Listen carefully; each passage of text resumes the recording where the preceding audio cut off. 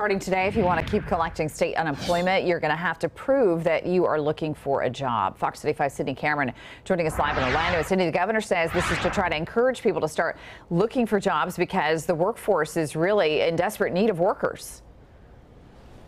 Yeah, I mean, just take a look, Amy. Anywhere you look, there are help wanted signs up all around Central Florida. And in an effort to help these businesses find workers, the state is reinstituting the work search rule for people who collect unemployment benefits. Starting today, people will have to apply for 5 jobs a week and show proof if they want to keep receiving state unemployment benefits. That means you will have to detail what jobs you've applied to and how when you go online to collect your benefits.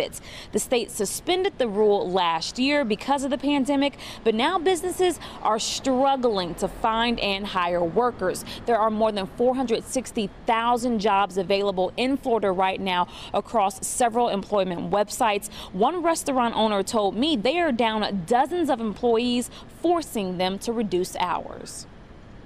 Now we're transitioning from kind of relief in the midst of a crisis to now having the more traditional reemployment outlook.